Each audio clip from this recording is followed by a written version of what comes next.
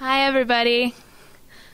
It's a good evening tonight. My name is Jennifer Roberts, and I'm president of the Graduate Community and Regional Planning Club. And we would like to welcome you to the second event in our social justice series, Myths and Realities, A Plan for Transforming Cities. Before we begin, I have been asked to announce that Ambassador Luis, I'm not going to try to pronounce Shidabaka, okay, will be speaking on his work to stop human trafficking next Tuesday, March 6th at 8 p.m. in the Sunroom, so right here. We would also like to thank our co-sponsors for this event, the College of Design, the Community and Regional Planning Department, the Committee on Lectures, funded by the government of the student body. We also encourage you to stay after the talk for the reception that will be over there. There's snacks and everything for everybody. So moving on to our speaker, Jane Ramsey is the president of the Chicago-based Jewish Council on Urban Affairs, which combats poverty, racism, and anti-Semitism in partnership with the city's diverse communities. Under her leadership since 1979, JCUA, the Jewish Council on Urban Affairs, has become one of Chicago's most influential organizations speaking on behalf of human and civil rights issues, including immigration, homelessness, and community displacement, community reinvestment, police misconduct, and government accountability. Jane Ramsey has served for 2 years as the Director of Community Relations for Chicago Mayor Harold Washington. She has also served as a board member for the Illinois Coalition for Immigrant and Refugee Rights, the Chicago Coalition to Protect Public Housing, and the Public Welfare Coalition, and as the commissioner for the Private Industry Council and the Women's Commission of the City of Chicago. Ramsey has a master's degree from the University of Chicago, School of Administration, and a bachelor's degree in sociology from Washington University in St. Louis. Please join me in welcoming Jane Ramsey.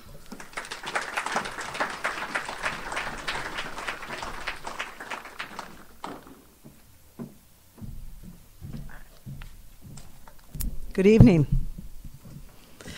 Thank you, Jennifer, for your warm welcome and introduction. It's a pleasure to be with all of you. And I especially appreciate the initiative and all of Jennifer's efforts since last fall to make my joining you this evening possible. The hospitality that I've been afforded by the university and by the community and regional planning students and faculty since I've arrived has been extraordinary. I want to also thank Pat Miller, Director of the Lectures Program, for all of your kind assistance. I'm duly impressed already by Iowa State, and I so appreciate all of you for coming out and being with us tonight. And we're here tonight to explore the myths and realities of homelessness and poverty through the lens of Chicago's supposed transformation of public housing. How fascinating that a path has been forged between Chicago and Iowa by some former residents of public housing and others who were forced out of the housing market as a result of the transformation. So let me begin with sharing with you my somewhat unique vantage point as this story unfolded. It began coincidentally for me as a University of Chicago graduate student in 1976 when I was placed as an intern with the City of Chicago's Economic Development Department, then called the Mayor's Committee for Economic and Cultural Development. Following my internship, I was hired on as a city planner, getting an invaluable firsthand education about Mayor Richard J. Daley and the Chicago machine. Truly, as a naive young woman, I wouldn't have believed Mike Royko's book called Boss if I hadn't observed the machinations firsthand. Well, those anecdotes are for other lectures, but one incident is relevant. As a city planner, I was assigned to work with the Industrial Council on Goose Island, adjacent to the Cabrini Green housing development. A report came to my attention that was done by the Real Estate Research Corporation, who happened to be a friend of the mayor's, regarding Cabrini Green. It turns out that the companies in the area, coincidentally supporters and funders of the Chicago Machine's campaign coffers, wanted to expand. The report recommended and described the process for tearing down the Cabrini Green housing developments. However, the report was too hot at the time and never saw the light of day. And I just want to reinforce this was in the 1970s. Sometime later, I left my job with the city and began working as an advocate with Cabrini Green residents who voiced concerns that the Chicago Housing Authority's plans to demolish Cabrini had more to do with the city's desire to obtain the valuable Gold Coast land than the CHA's public message regarding concern for the well-being of the residents. I wished then so much that I had taken with me a copy of that report, which made the city's and CHA's intentions quite clear. Exactly what the residents knew and feared. Which brings me to my primary context for acting as an advocate with public housing residents. Well, truly as a critic, it will become evident, of the CHA's plan for transformation. In 1979, as Jennifer mentioned, I joined the Jewish Council on Urban Affairs, or JCUA, where I have since worked. JCUA, a civil and human rights organization, was founded in 1964 to combat poverty, racism, and anti-Semitism in partnership with Chicago's diverse communities. With grassroots community organizations, JCUA organizes communities, builds coalitions, and educates and mobilizes the public regarding social and economic justice issues. High on its list is working with low-income and minority communities on the issues of housing. In the 1960s, JCUA worked with Dr. Martin Luther King Jr. when he moved to Chicago's West Side, bringing the civil rights movement north to challenge Chicago's housing and school segregation practices. JCUA placed a staff member with Dr. King to help organize his campaign to end the slums. In the 70s, JCUA filed suit as part of the Contract Buyers League to help African American homeowners who were wrongfully evicted and victimized by the illegal practices of redlining and panic peddling, as well as the legal yet morally corrupt contract sales. JCUA as well has and continues to work with community organizations fighting to preserve affordable housing in the face of gentrification and with others who are seeking fair housing and an end to racial steering of renters and buyers.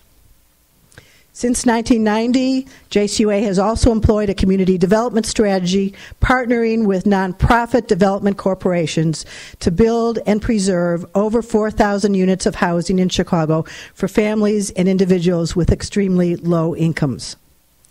We have advocated with local, state, and national governments for housing subsidies and funding and have helped to create shelters, single-room occupancy buildings, apartments, and some single-family homes.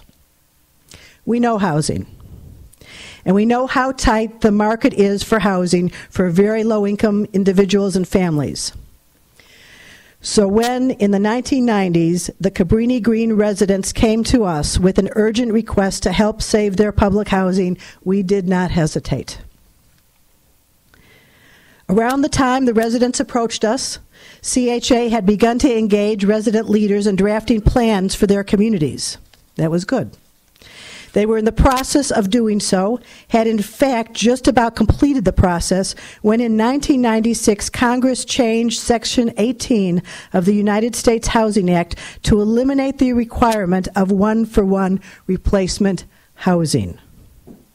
That provision had protected public housing residents by codifying that they could not be removed from their public housing unit until a comparable unit was available for them to move into, i.e. the one-for-one replacement.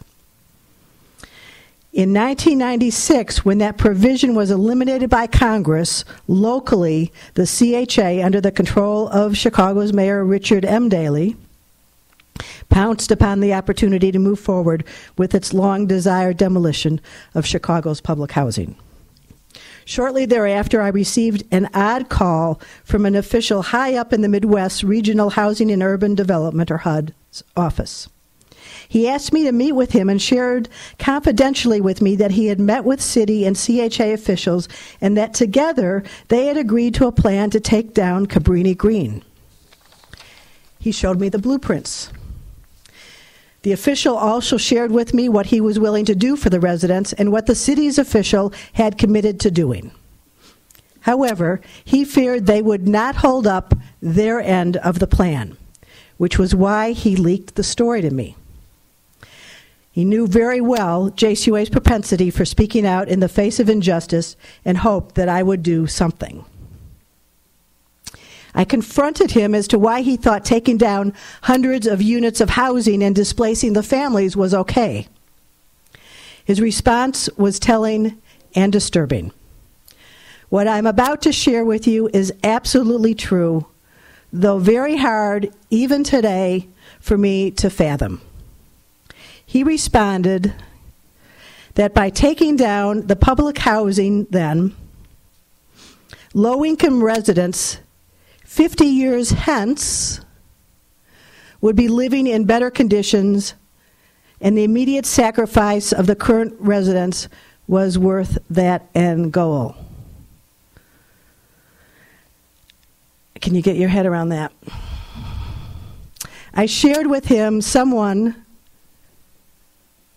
and he was someone I knew to be wealthy and never in danger of being on the same streets he was so willing to risk for the residents, that I was more concerned about the current Cabrini residents than the hypothetical ones 50 years from that moment.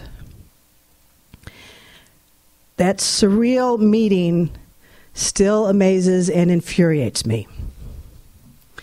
Soon after, HUD issued a requirement that housing authorities across the country take down their high-rises, over 100,000 nationally, 14,000 in Chicago. It soon became clear, however, that most or all of Chicago's existing public housing was at risk of being demolished, including the low-rises in good condition, such as those at Lathrop Homes. 4 years after the change in federal law, the CHA implemented the details of the plan for transformation. The plan included demolition beginning in the year 2000, not of 14,000 units, remember that was what was required, but of 38,000 units of public housing. CHA committed to building back within 10 years a total of 25,000 units of housing, an economic and physical impossibility to which they now admit. Meanwhile, the change law propelled the Cabrini Green residents to organize. They asked us at JCUA to help them conduct a press conference where they would voice their concerns and opposition, urging that the process already underway, which included public housing residents planning their own communities, be allowed to move forward. Following the press conference, which brought residents together from all across Chicago, the groups met to determine their future actions. As a result, that same day, the Coalition to Protect Public Housing was formed, joining together public housing residents who led the coalition with civil rights, community, and academic organizations, including my own. For the next several years, JCUA's role was to facilitate the growth and effectiveness of CPPH, Coalition to Protect Public Housing. It's quicker to say it that way. And ultimately to help it stop the demolition without first replacing public housing in Chicago. The tactics CPPA... Hello? No?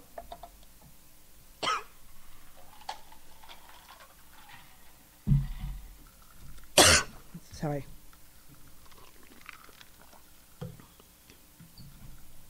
That'll do it. The tactics CPPH used were multiple. We filed and organized around a lawsuit and won the replacement of several hundred additional units of public housing, as well as the residents' right to manage the property.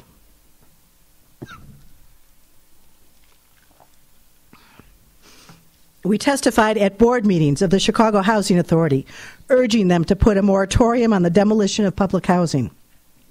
We held large-scale public meetings and rallies to educate the residents and the public. We sat with the media, newspapers, radio, and TV to get the story out from the residents' point of view into the press. We had an old-fashioned sit-in at HUD that importantly resulted in HUD's commitment to us that they would institute a relocation contract with each and every household displaced and plan for any resident prior to displacement. This has occurred, though problems with the relocations abound. As well, HUD committed to conducting a market survey of available affordable housing in Chicago and to forbidding CHA from proceeding with the demolitions if the findings of the market survey showed that housing was not available. On this last point, it became clear which branch of government held the power, and it wasn't the federal government.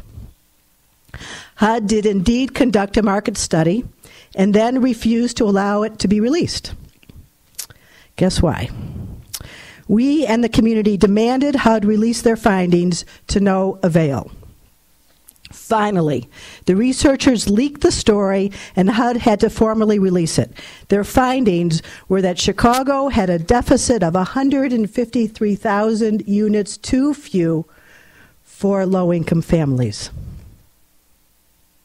Notwithstanding the findings and HUD's commitment to stop the demolitions, CHA nonetheless continued aggressively to demolish, unfazed by HUD, community concerns, or residents' endangerment. We had to step up our pressure. The coalition pursued a human rights strategy. International human rights law clearly identifies housing as a human right. The coalition wrote a letter to Mylun Kothari, then United Nations Special Rapporteur on Adequate Housing, inviting him to meet with the residents in Chicago to hear their grievances regarding the displacements.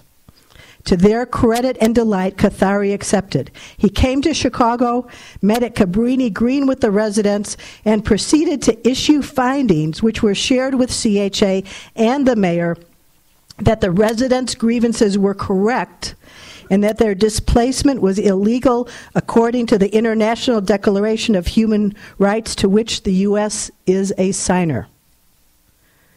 As a result, the pace of the demolitions slowed. Today, all of the Cabrini high-rises have come down, which at its peak housed 15,000 people in 3,600 housing units. Left are the low-rises where CPPH chair and longtime activist Carol Steele lives. One of the gutsiest activists who I've had the pleasure to work with over many years. Though the CHA is trying to oust Steele and the remaining residents to enable the creation at Cabrini of mixed-income housing, Steele has vowed to remain. I just spoke with her yesterday, even if filing a lawsuit is required to do so. The impact on residents who have had to move has been devastating. And Steele shared one story of a friend. And this is quoting Carol. "Let me tell you about a woman I will call Mary," she said. Mary has 8 children and was a former resident of Robert Taylor Homes. In 1966, she moved out of her unit because she was told that she could use a Section 8 voucher to get a better apartment somewhere else in the city. Yet she was not guaranteed a right to return once her unit was redeveloped. Since then, Mary and her family have moved at least 12 times because they cannot find safe, stable, secure housing. 12 times. 12 times. This is not an uncommon story. 12 times you move, and then your kids are in, 12 different schools? And we know what those implications are. Mary is not alone. Many other residents who are awarded Section 8 vouchers are unable to find adequate apartments that meet the conditions of the voucher, and some who have found housing report that landlord discrimination is rampant. Other residents are not even given vouchers because they are deemed non-lease compliant because of drug-related arrests, outstanding bills of utilities, and other often minor factors. Other problems abound for the displaced residents, not the least of which is the loss of their community, extended families, and resources. The public really doesn't get this fact that public housing represents communities, many communities. People who live for a few years in them, people who have lived for decades. They have built communities. They may not look like our communities. They are and were communities. The public thinks of public housing solely as horrific places. Yet for many, it was home, their community where networks existed that were counted on for friendship, for family, for child care help, extended credit, part-time jobs. Residents displaced taking Section 8 often fell victim, as Mary did. Residents not taking Section 8 and thus retaining their right to return when and if public housing units were created were relocated temporarily to other housing developments, most often in communities as impoverished and segregated as the ones from which they came. Some were relocated to communities where there were rival gang members, endangering the families and making it very difficult for the youth to walk to school, necessitating that they cross rival gang lines. What kind of public policy is that? What kind of planning is that? Still, other families who opted for the few mixed income units that have become available have found the social interactions strained. Though CHA was to track those relocating, they themselves recently stated and admit to having lost track of over 2,200 households. If and when housing becomes available for any of these families, they cannot be reached to be informed that they may return. CHA today claims that the plan for transformation has been a great success and that they are 80% complete. However, many dispute these figures, and we would join right in there. For example, the number of family units created seems to depend upon units created not as a result of the transformation plan. Remember, they set out where they were going to do units and what they were going to create back and build back.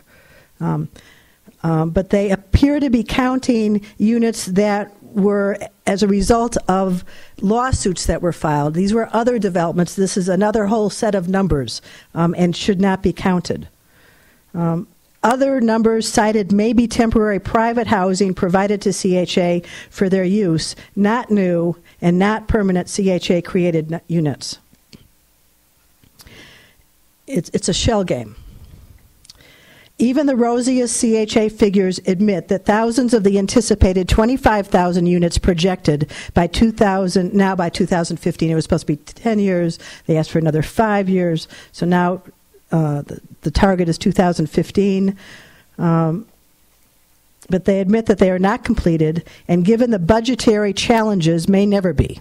And if those 25,000 are completed, it is far short of the original 38,000 units, and farther still from the demand for units with 80,000 families on CHA's current and now closed waiting list. Just last month, I was invited by the CHA to a stakeholders group of faith leaders to provide input for what the CHA is calling the Plan for Transformation 2.0. Too cute, too corporate. I was joined at the meeting by several ministers. We were asked to be frank and share some feedback for the newly installed head of CHA appointed by Chicago's new mayor, Rahm Emanuel. Woodyard seemed to forthright and articulate, though most of his predecessors similarly have been good public figures who do what City Hall demands.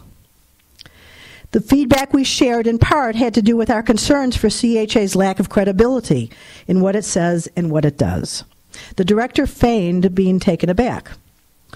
I asked about the figures given for people relocated and was told that a full report could be found on CHA's website. I tried. Not so.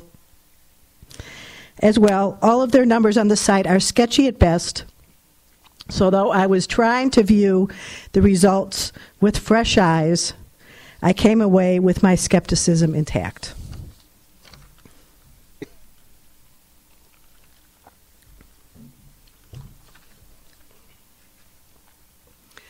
The stories aren't all bleak. The Urban Institute reports to having interviewed many families from one of the developments who feel safer and healthier after their move, and state, regardless of where they have moved, most families in our study are living in considerably better circumstances. However, the study also highlights the serious challenges that remain, most significantly residents' extremely poor health and persistently low rates of employment. Further, despite their improved quality of life, most CHA families continue to live in poor, predominantly African American communities that offer limited access to economic and educational opportunity. Families like Charlene Jones and her 3 kids, who left the now torn down Ida B. Wells in 2005 and owns her own home in Roseland, says it has wrought positive outcomes. There are positive stories. Given that the plan for transformation is being held up as a model to the nation and one to be replicated, the harm inflicted upon many residents by the displacements and the mixed reviews by others should be of great concern to all of us. Before cities rush to replicate Chicago's experience, we hope that the negative impacts experienced by many, as well as the sheer loss of affordable housing units, are taken carefully into account.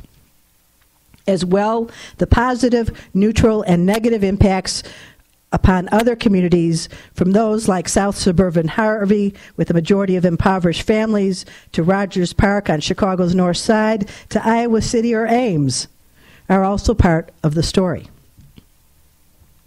Concerns include the receptivity of the receiving communities, where families who are or appear to be from public housing are judged in part on the basis of their appearance, economic status, or cultural differences instead of their assets. These families, refugees from a city with 153,000 too few units of affordable housing before 38,000 units of public housing were torn down. These families are seeking healthy communities, good schools, and jobs, just like the families already residing in these communities. Other issues remain to consider, such as who else benefits or is harmed by the transformation. Certainly, many developers and other contractors have benefited. Millions of dollars in contracts were handed out to implement the demolition and redevelopments. As well, nonprofit agencies have benefited with contracts to be service providers. However, housing and other public projects not related to the plan for transformation have had less success due to the concentration of public and private resources to fund the plan. Notably, the MacArthur Foundation has been from the onset heavily tied into CHA and the success of the plan for transformation. It has invested in its success, and it has been unfriendly to its critics. In fact, at the onset of the plan, MacArthur quite forthrightly and directly defunded all groups, including ours, found to be critical because they were critical. Creating the model for mixed-income communities where the poor reside invisibly alongside more affluent families may be the centerpiece of the transformation plan. A limited number have resulted, but with little impact given the very small number of public housing residents who have been able to be accommodated. The Coalition to Protect Public Housing's rallying cry has been from the beginning, mix us in, don't mix us out, referring to the fact that around Cabrini, many beautiful improvements have been implemented as part of the plan, including a new school, fire and police departments, a grocery store, and other amenities. Unfortunately, the vast majority of Cabrini residents were not among those who could stay and benefit. Beautiful? Yes, only not for them. Deconcentration as well occurred with a high price. The loss of the residents' communities, multiple residential and school moves into dilapidated Section 8 units, and a lack of social interaction in the few mixed-income communities. However, the positives that were reported likely are also in units where there has been a deconcentration, such as that reported by Charlene Jones, who now lives with her children in a single-family home. To conclude, it turns out that the plan for transformation embodied many myths and exacerbated homelessness. The plan has impacted thousands of residents of public housing, as well as thousands more families and individuals competing for scarce, affordable housing. It has also resulted in some successful transitions for families who have been relocated into or found improved housing in healthier communities. It has enriched the coffers of developers and their contractors and supported numerous agencies. As well, the plan has cleared valuable land of notoriously blighted buildings, enhancing the value of existing neighborhoods and resulting in new housing for more affluent families. Some of the land cleared remains vacant, including the former sites of the vast Robert Taylor properties on the south side. And the market rate housing in many of the mixed income developments has not sold well. However, the media stories, politicians' claims of success, and foundation proclamations are consistent in their embrace of the plan's progress, even while the CHA's website and reports are grossly unreliable and incomplete. Some transformation chapters are yet unwritten, as Lathrop and Cabrini low-rise housing residents battle to preserve what remains, the last hurrahs led by feisty, tenacious tenant leaders. The stakes are high for public housing and low-income residents across the country as policymakers judge the efficacy of Chicago's plan. Hopefully, their planning will be driven by the best interests of the most vulnerable in their communities and not clouded by political expediency or greed. My appeal to you is this. Our role as planners, sociologists, activists, community members, is to be thoughtful, vigilant, rational, and resilient, and to ensure that the human right to housing and our prophetic obligation to seek justice are upheld in the creation of communities.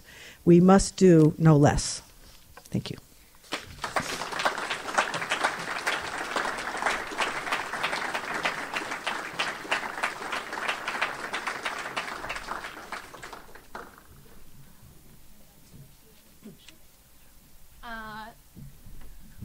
I believe there's a mic, so if anyone wanted to start lining up for questions, if you have questions for the speaker at all, now would be a good time.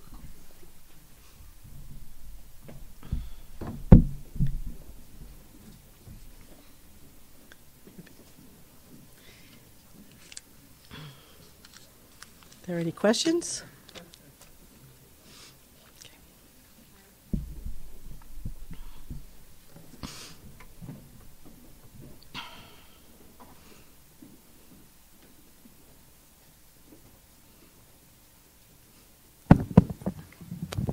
Hi.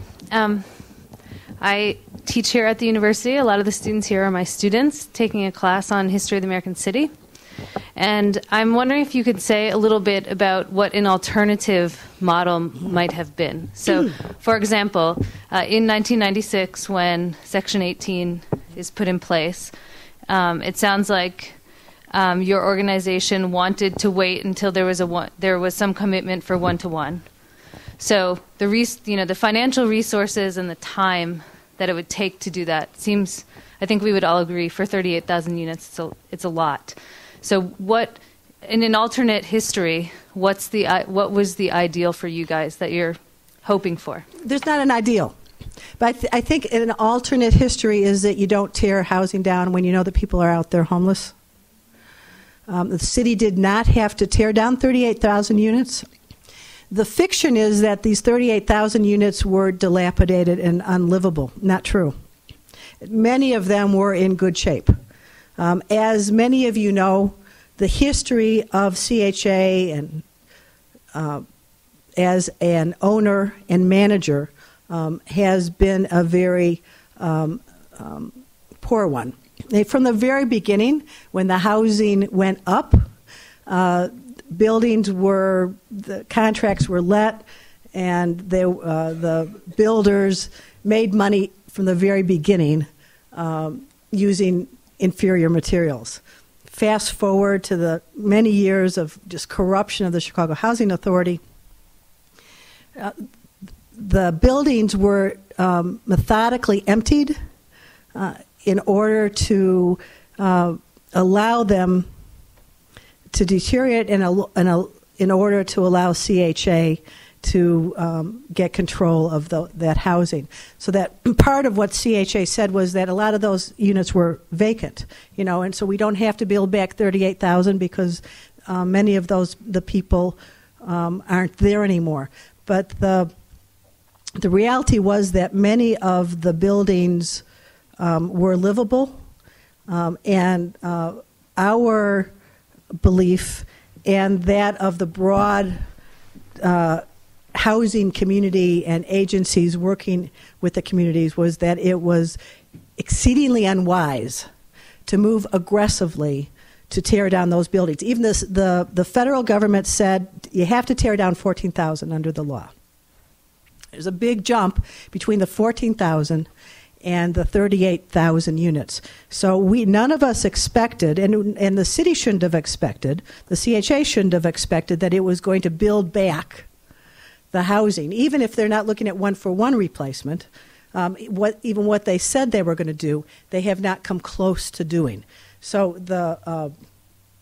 so that was the first thing that we really called for, was a moratorium on the demolitions in the face of the market study. And again, it's not this isn't a best case scenario. Any of us would have loved to have seen people in good housing in their communities, not have to move out of their communities, but in good housing. But that wasn't the option.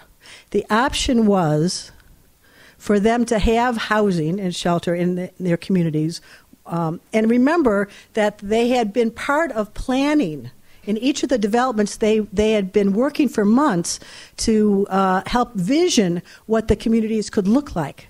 It was only when the law passed changing the politics that enabled the city to much more aggressively say, we don't have to wait for one-for-one replacement. We don't have to wait for those plans that they've been working on.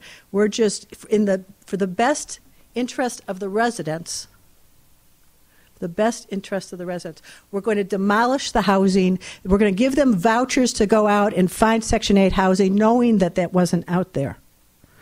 There have been many tactics used by the Chicago Housing Authority to empty the buildings, and so it was.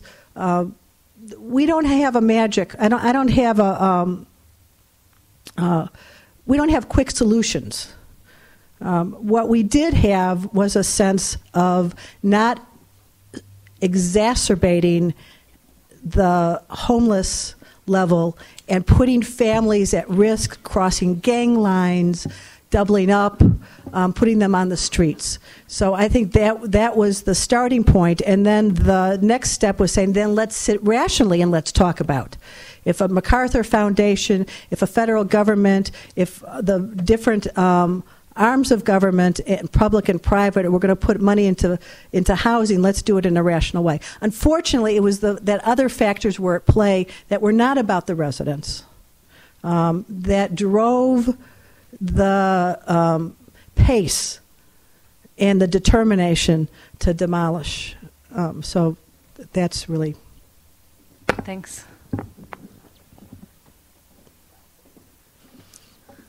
Hi. So you mentioned the relocation process and the CHA's handling of that. I was wondering if you could go into a little bit more depth. You said there were issues with gang violence and crossing lines and these sort of areas, and invisible to some people, these invisible lines, but when they're crossed, they create issues. Could you explain a little bit more about that? Yeah. So, well, first of all, when the CHA started to relocate people, they didn't track them.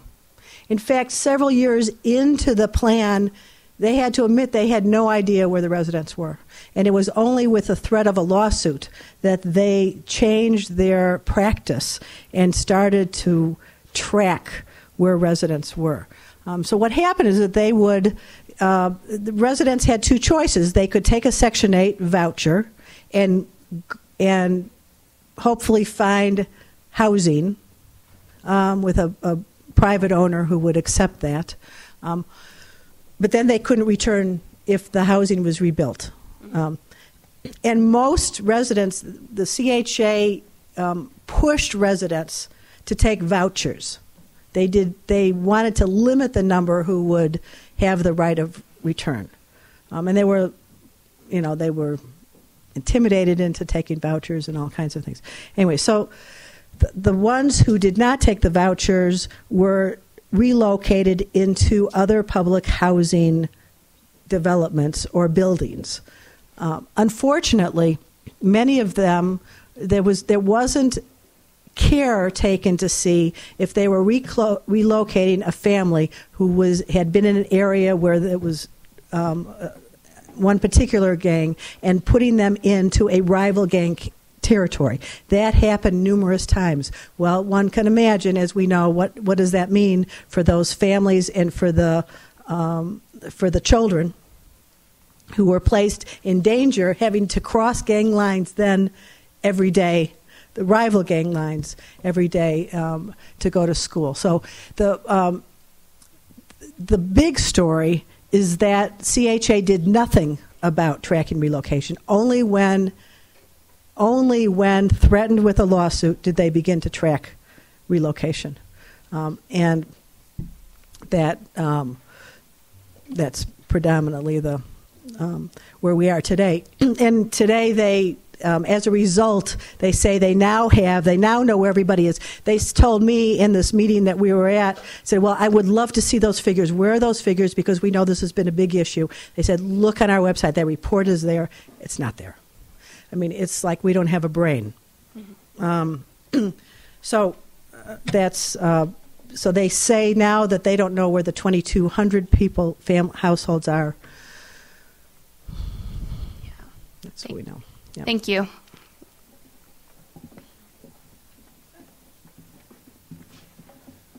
So I've got a question. I'm curious if you could explain a little bit more how you sort of came into your role as an activist, and also, what keeps you going in this role?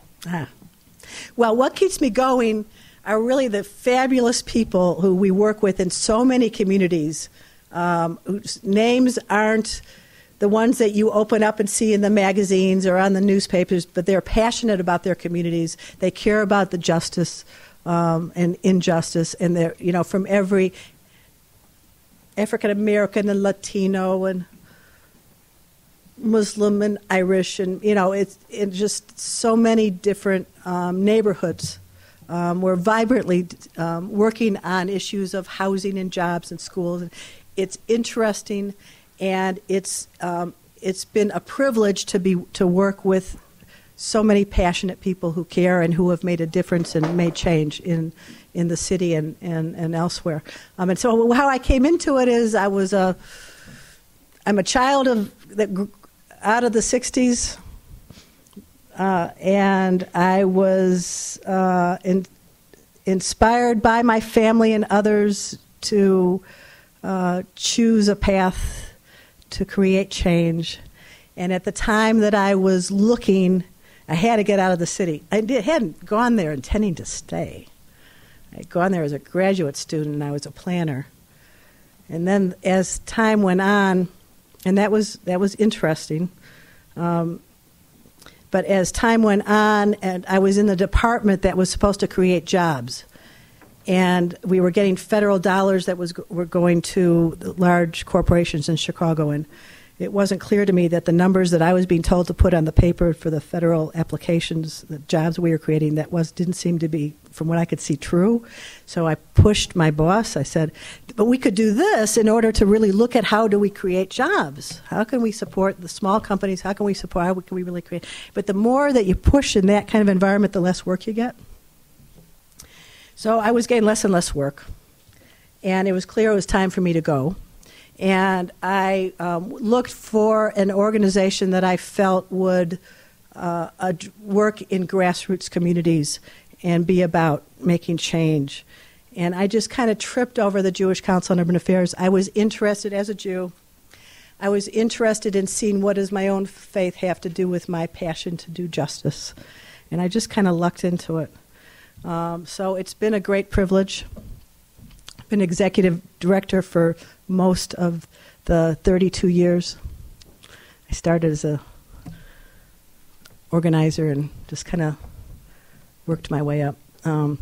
But so that's how I got into it, and yeah. Thank you. You had spoken about the 25,000 units that are to be replaced, and you had said that the number was 38,000. What happened to the remainder, the 13,000? Well, the CHA said they didn't have to build 38,000 because there were only 25,000 households at the time of demolition. Now, what about the 80,000 people, or at that point 55,000 people on waiting lists? So their math is, they chose the math. That was what we said. You're taking down 38,000, put up 38,000. And today we have 80,000 on the waiting list. So have you tracked, or is anybody tracked that quantity of families, and are they homeless? Are they presumed homeless? Well, so what, and you guys know from your work, many of you in communities, where are people who are on waiting lists? They are doubled up.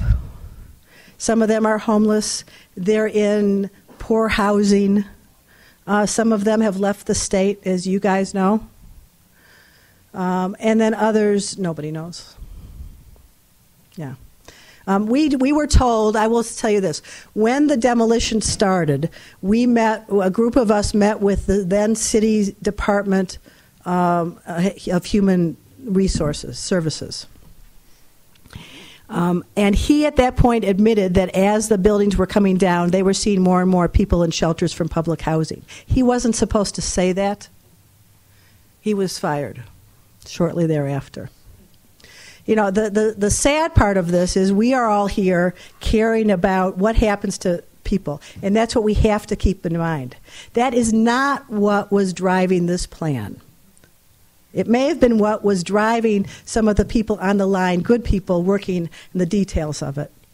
But the decision makers were not driven predominantly by the welfare of the residents.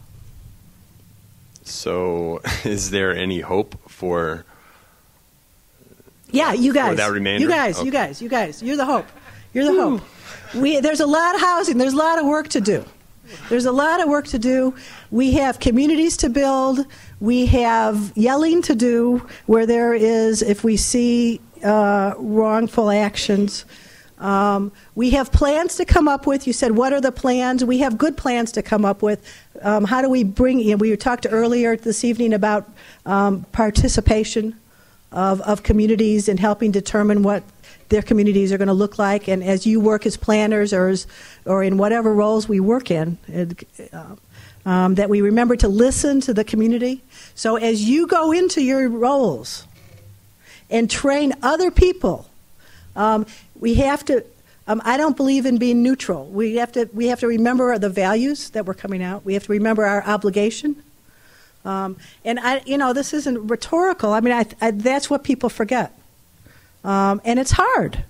And we have to call those who are in decision making wrongful decisions, or let's not even be judgmental. Let's just say they're making decisions that lead to people becoming homeless. Bad decision. So how do we, so what do we need to do? So today, in Chicago, for example, one of the things that we do is partner with not-for-profit development corporations. We've built about 4,000 units of housing for families under 20,000. Very low income. So this is preserving, rehabbing, some construction. That's something that we can do, and we do that in public-private partnership. So that we can do. We can work for increased resources so that some of these the programs that we've lost over the years, that start to build back. I hope that we look at local, state, and federal levels to grow back those housing funds. So I think there are a number of things we have to do. We talk about affordable housing, but as I hear people talk about affordable housing, sometimes it's that upper echelon. I hope we remember the very low income, so that when we talk about affordable is good, but let's talk about those who are most endangered, and that's difficult. So I think looking at public policies, looking at resources, engaging the private sector, holding our government officials accountable. There's a lot we can do, and we each have to do a piece of it. We need you. Hi, I'm Aja Holmes, and I went to Josephinum High School, which is on North Avenue and Division, not that far from Cabrini Green. And my dad also works for the city of Chicago, and he had numerous times talked about a plan that the mayor had, the 6-mile radius of downtown being revitalized, and it also being rebuilt and things of that nature. I know that Cabrini Green falls within that 6 miles of downtown. I think the 00 latitude, States, and I forget the cross street. State Madison. Yes, State and Madison, in terms of 6-mile radius from there. Can you talk about the impact and just the amount of volume that of the condominiums and lofts that went up, and were some of those areas within that 6-mile radius also have some of the replacement housing that you had spoke of? Were there vouchers within that 6-mile radius were able to be used? Sure. I mean, the vouchers can be used wherever. It can be someone will accept the voucher. The replacement housing has happened in scattered, with much of it within a 6-mile radius, but most of that is not for families. Okay. Most of the replacement housing that's happened has been for seniors. Oh. So the numbers, but as you know, many of the demolitions were families. Yes. So the big story here is that just a fraction of, even when we're at the end of the plan, just a fraction of families will be covered. And presumably, so what does that mean? That means that we've made a choice as a city that we're not going to be able to house the families. And in terms of the numbers for the senior citizens, it seems as if most of the senior citizens aren't folks of color either. Well, it's mixed. It's mixed. You know, there's certainly seniors of color and so the senior housing is scattered all over the city. The replacement housing, some of it has happened on the west side, some on the north side, but really at this point still just a fraction. And that's what I was disturbed. And I was almost unhappy, with myself. I keep hearing these numbers. We're so far, and I'm thinking, what am I missing? And I want to make sure I'm diligent. I don't want to come here and tell you that this is all glum, and that there's really all this great housing for family, and I just haven't seen it. So I called around to some of my allies and said, what am I missing? Because I'm hearing this. I was in this meeting. The CHA said we've got this. We're now at Plan for Transformation 2.0, and this is great. And so that's why I was trying to get my head around what numbers are they counting. So there have been some replacements. There are not many. They've got a long way to go. And when they get to the 25,000, that's 13,000 less than the 38,000, which wasn't enough. The other thing that's happening, we talked about earlier, gentrification in almost every neighborhood in the city. So it's just... sometimes we don't have answers. And sometimes we have to kind of accept we don't have answers. But let's not do harm. Let's wait for good answers before we do harm. And we did harm. Thank you. Thank you.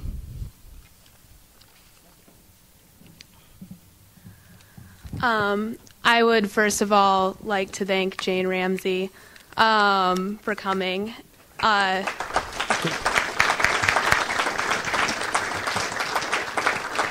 truly inspiring, truly courageous, and diligent in your work. And it does. It takes a lot of courage to start a discussion about these issues rather than just letting them lie. So we wanted to thank you. We appreciate your coming, and hopefully our generation, our next movement will come from a place of courage in starting these kinds of discussions. I'm sure they will. And let me thank you all for coming here and listening. And I'm inspired by the fact that of your commitments to act in this field and as planners and whatnot. I would also like to thank our co-sponsors for making this event possible, and thank you all for attending, and feel free to stay with the reception. For this reception, we have snacks, everything. Thank you again.